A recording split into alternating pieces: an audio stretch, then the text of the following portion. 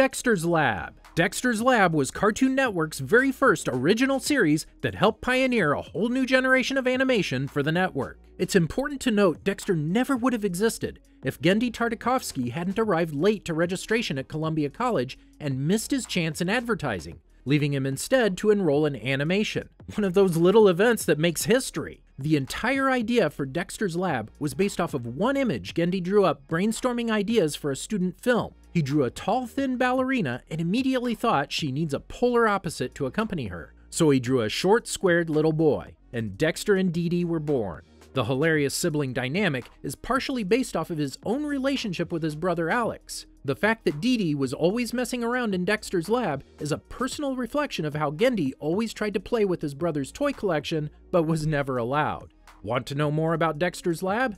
Watch the full video here on channel Frederator. Frederator loves you.